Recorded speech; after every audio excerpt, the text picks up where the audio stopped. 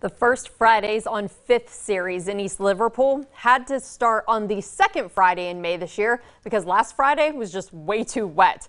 But it's about ready to get underway, and that's where we find First News anchor Stan Boney live tonight. Stan.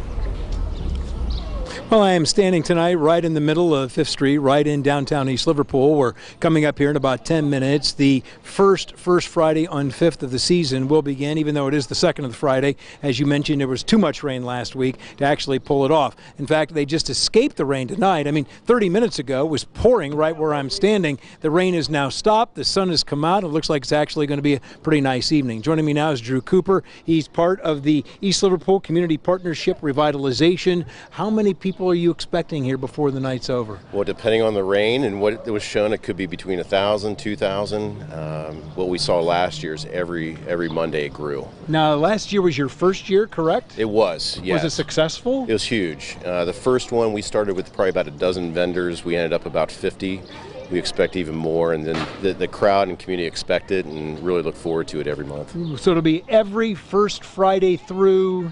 Right now we're shooting for October. Okay. And the only thing we're skipping is July because we have a big all-class reunion in downtown East Liverpool over the July weekend. So that will replace the first Friday? It will, on 5th. yeah. There'll be even more people down here for that. So what can we expect to see tonight?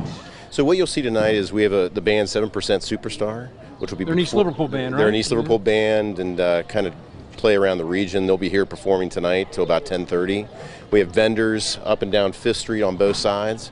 And then we also have probably about 10 food vendors as well. And just people set up chairs and just have fun, dance, enjoy the music, and it's just great bringing everybody together to meet. All right, Drew, thank you very much. Sure do appreciate it. It does start at 6 o'clock tonight. The band will start at 7 o'clock. They'll wrap up at 10:30, and that's when the event itself will end as well.